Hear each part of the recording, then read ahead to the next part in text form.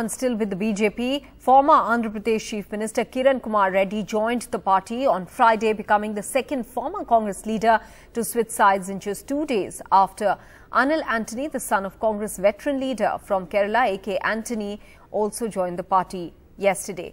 Kiran Kumar Reddy, who served as the last Chief Minister of the undivided Andhra Pradesh before the formation of Telangana in 2014, resigned from the Congress this year in March over differences with the party leadership. In fact, Kiran Kumar Reddy's decision to join the BJP comes ahead of the assembly elections in Andhra Pradesh next year, where the ruling YSR Congress and the main opposition Telugu Desam Party are locked in a bitter contest. The move could potentially tip the scales in favour of the BJP, which is hoping to make inroads in the state. Unfortunately, what has happened is, state after state, due to bad decisions and wrong decisions of the Congress High Command, the party is getting damaged totally in all the states.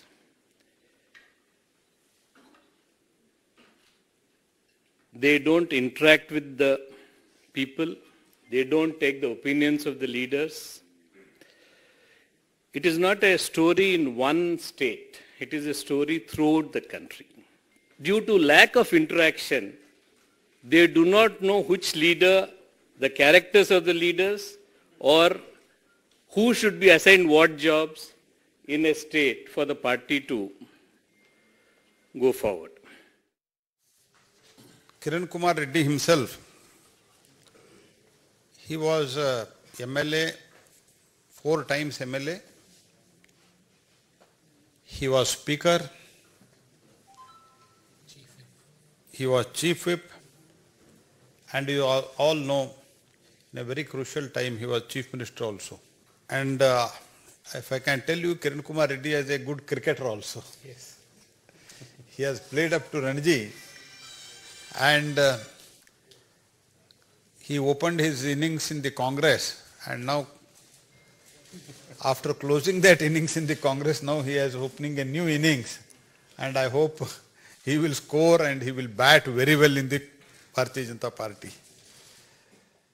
Yes, indeed. The optics certainly tell a story, because yesterday we saw A.K. Antony's son Anil Antony make that switch, and today Kiran Kumar Reddy, who is also from a traditional Congress family, now making the switch. But I must point out the reality of the situation in which Kiran Kumar Reddy has made the switch, because he was, as you mentioned, Chief Minister, the last Chief Minister of United Andhra Pradesh, and he in fact said that he would give up politics if Andhra Pradesh gets bifurcated. But Andhra Pradesh did bifurcate, and just months before that he gave his resignation. He resigned as Chief Minister, and he was asked to continue as caretaker Chief Minister before the state went into President's rule. And what I must point out is that subsequently for the 2014 elections, he had started something called a Jai Samaikya Andhra Party, which is a United Andhra Pradesh party, but that failed to make any dent at all, did not win a single seat, and even otherwise the Congress was virtually wiped out in Andhra Pradesh, because the anger of bifurcation spilled over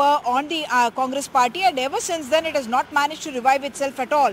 So Kiran Kumar Reddy is someone who managed to who gave up on his own party, came back to the Congress again in 2018, but did not make any impact politically, neither did the Congress party to which he belongs, and therefore now when he has joined the BJP in Andhra Pradesh, the BJP also very fledgling kind of a presence. It's only the YSR Congress and the Telugu Desam that are very much in the reckoning, and the Janasena of Pawan Kalyan, which is spoken about. Otherwise, BJP quite a marginal player in Andhra Pradesh.